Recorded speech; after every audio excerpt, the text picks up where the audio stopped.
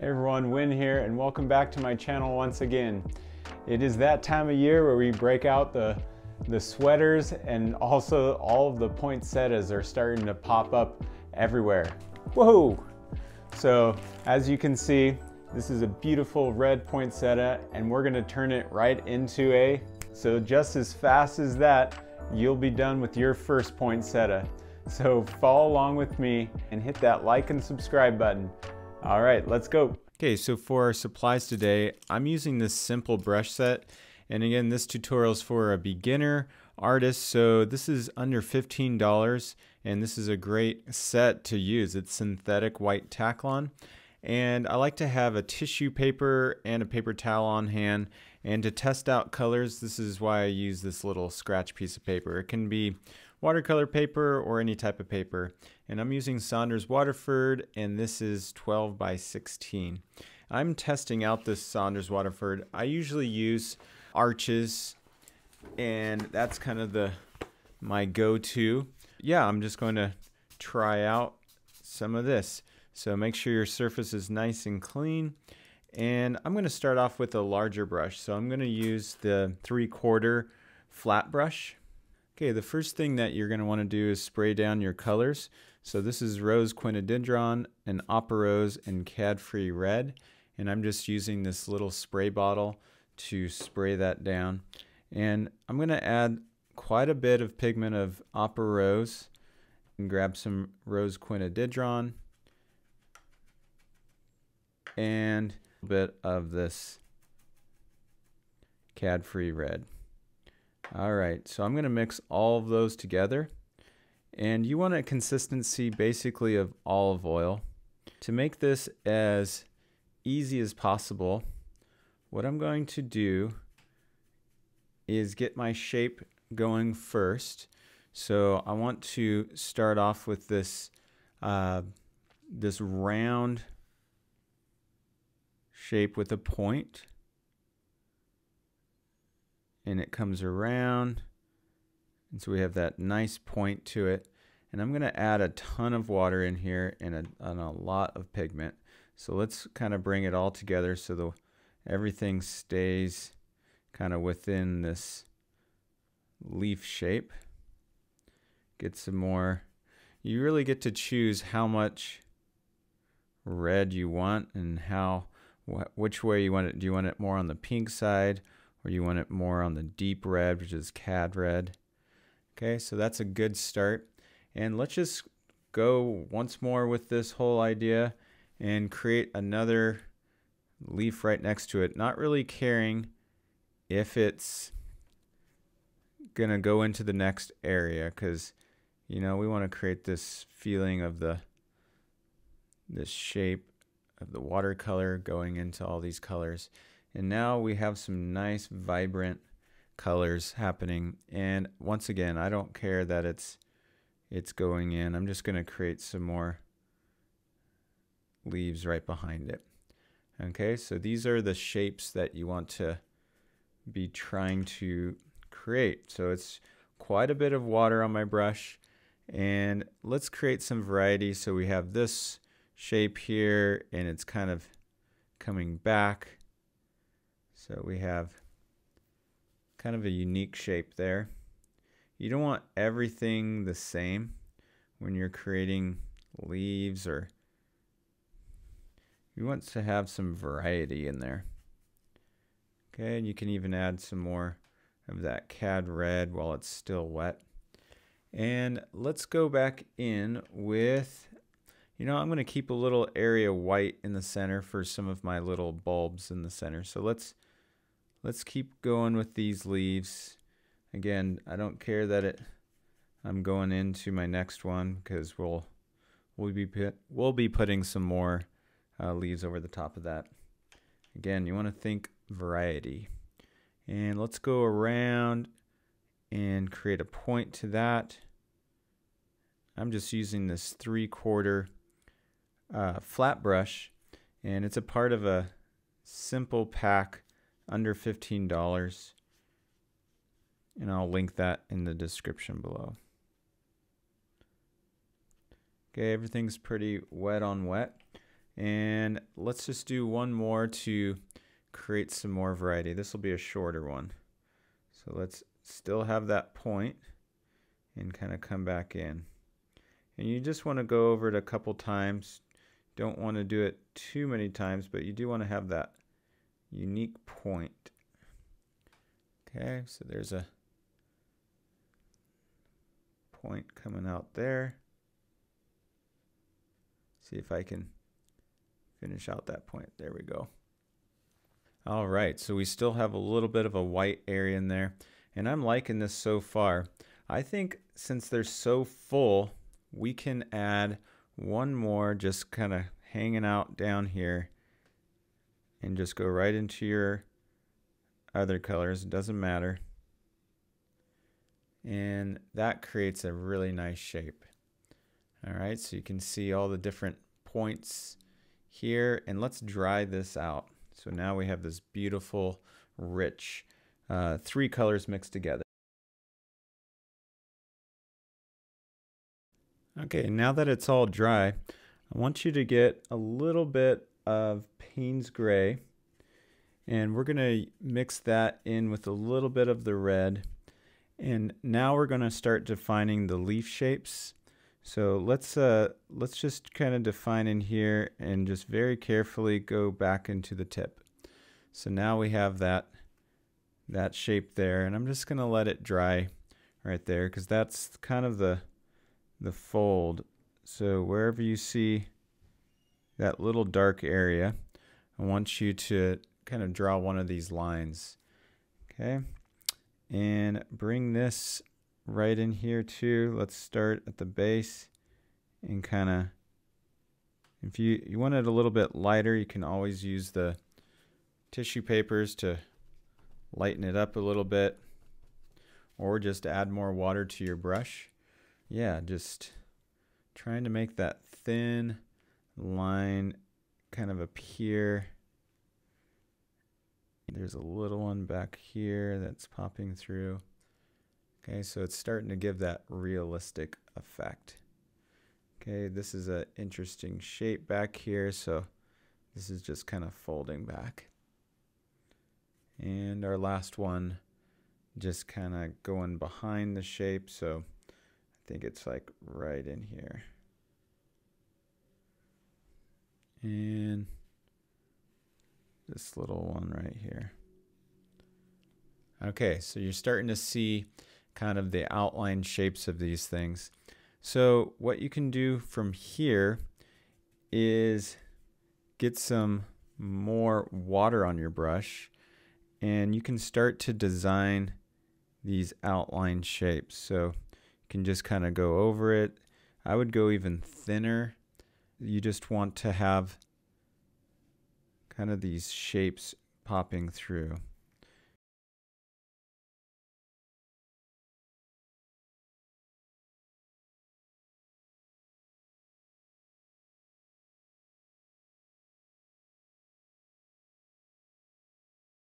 All right, so we have all of our lines put in there, and it's really starting to take shape now. So what we can do is start to get these petals that have rose quinodendron and a little bit of cad red, and really get it like olive oil on your brush. And let's create a few of these inside petals so they're going to be even darker.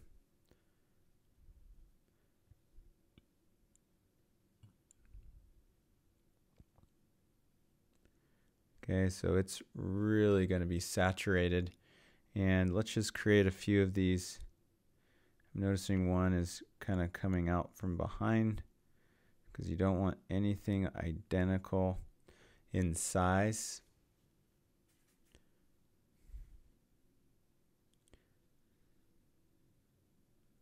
Still have a little point to them coming through. Let's do a tiny one here.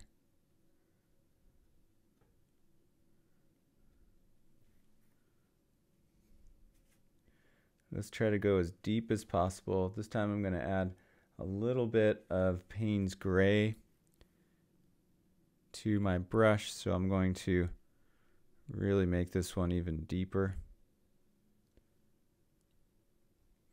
And coming out to a point. Then I'll do one more tiny one over here. Yeah, that gives more variety. Then you can switch it back up again and get some more paint. And got little stems happening from there. All right, so it's really starting to take shape here. All right, so let's dry that out.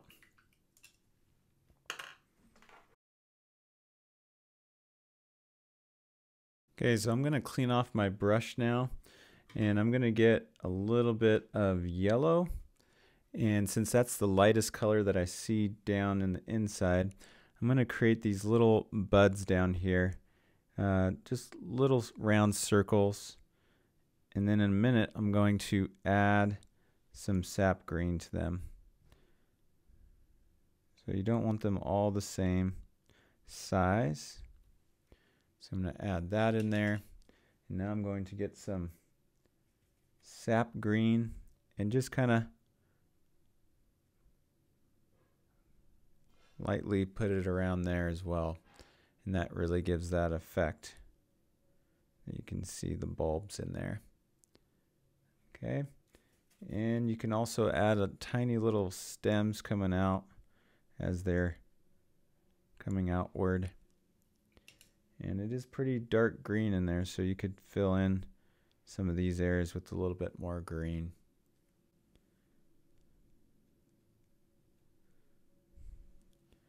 Okay, as it's starting to take shape. Okay, while that's drying, let's create some more of this green effect in the background with, let's just do a light wash and see if we can create some of these leaves, these green leaves going back there.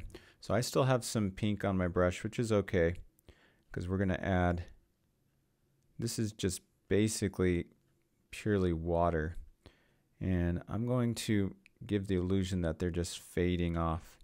So I'm going to create some of these points. Sometimes it's nice to leave a tiny bit of color on your brush just so you know where you've been painting.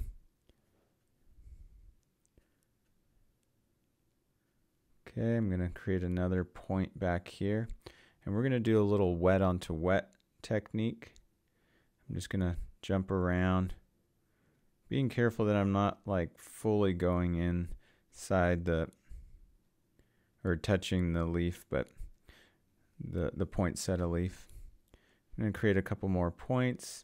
So while these three are pretty wet, I'm going to add a lot of permanent sap green. I'm going to add a little bit of Windsor green in there. And let's try this one out. See what this effect takes shape here. So I'm just going to tap the surface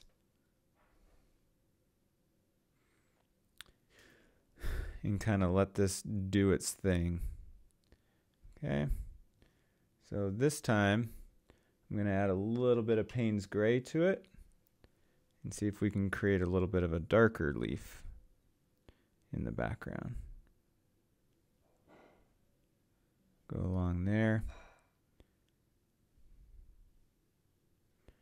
Okay, starting to see the idea there that wherever you put water, it's going to run to.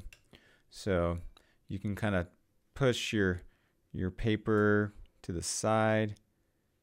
You can add a little bit more here and kind of create some interesting shapes. But this is the effect that we're going for. So I'm going to add a little bit more sap green down here, create our next area. And I don't mind that the watercolor is now doing whatever it wants. I'm just going to create these interesting patterns kind of coming along there. Could even add a little bit more water if you'd like. Let's make that leaf kind of larger than the other ones. Okay, so we're just trying to create variety. So let's get some ultramarine blue and mix it in this time, and that will create a different looking leaf.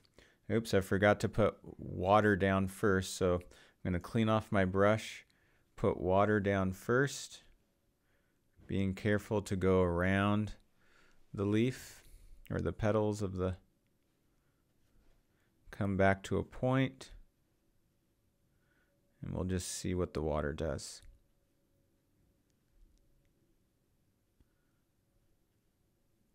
Okay, so I have my wet into wet. Grab a little bit of sap green and ultramarine blue. See what we got here. Just gonna lightly tap into the surface. Okay, I think a little bit more green would help.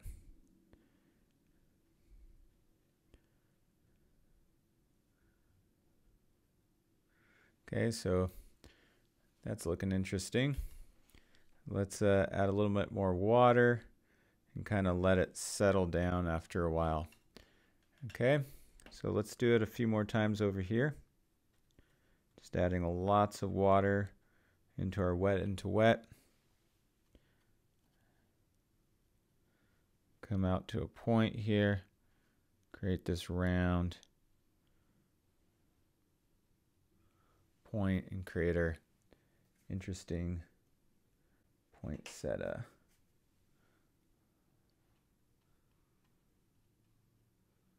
Just kind of tapping the surface to make sure it's getting the water every which way. Okay, so yeah, I'm liking this. This is looking wild and interesting. And let's just do another one popping out of here with a little bit of sap green. Add lots of water. We'll just do a small one coming out here.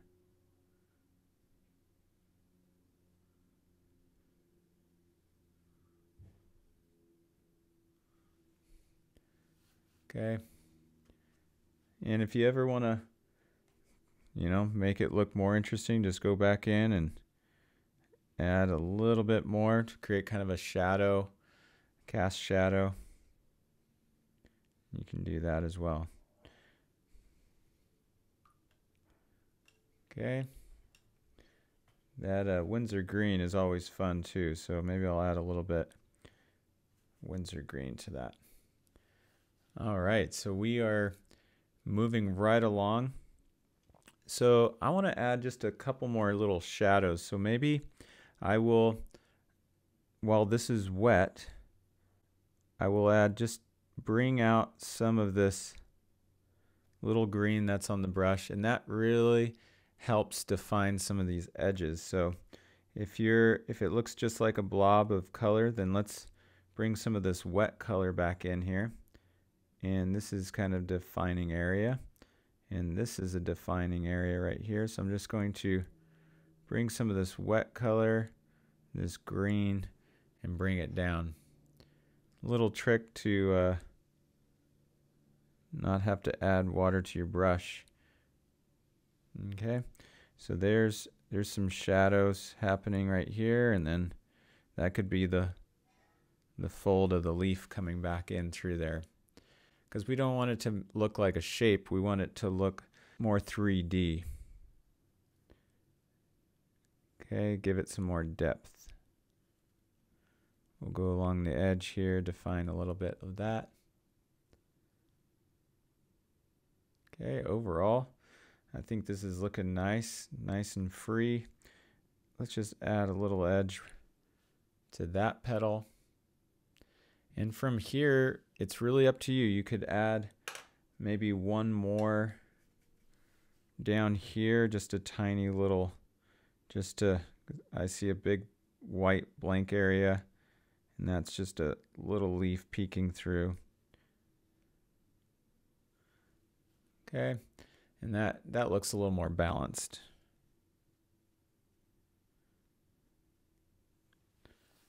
Okay, let's dry this out and see what we have.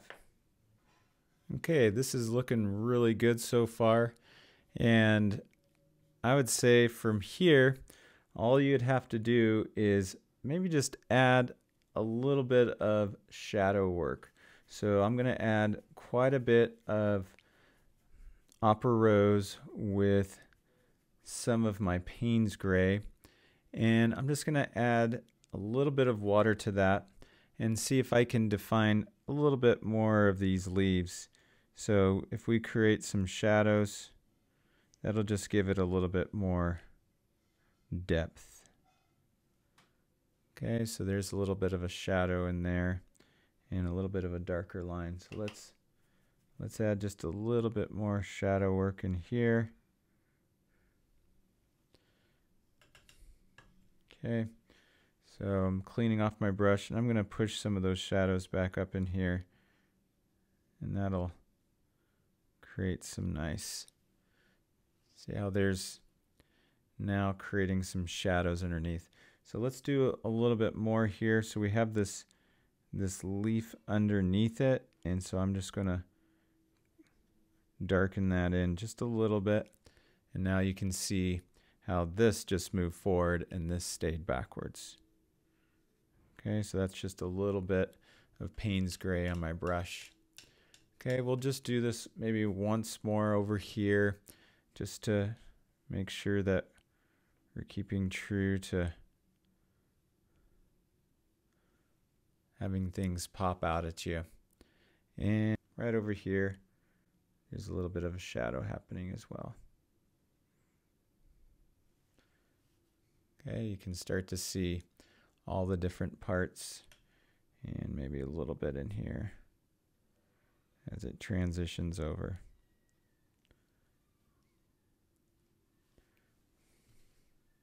Remember always to use your brush as a mop or a sponge to dry up any areas. All right, sometimes the tips have some shadows to it too. So let's do that. This is called glazing. And lastly, we'll dry that out, see how that looks. Okay, that's looking nice. Let's just add a few more lines to redefine some areas of interest that I lost. And that'll be about it.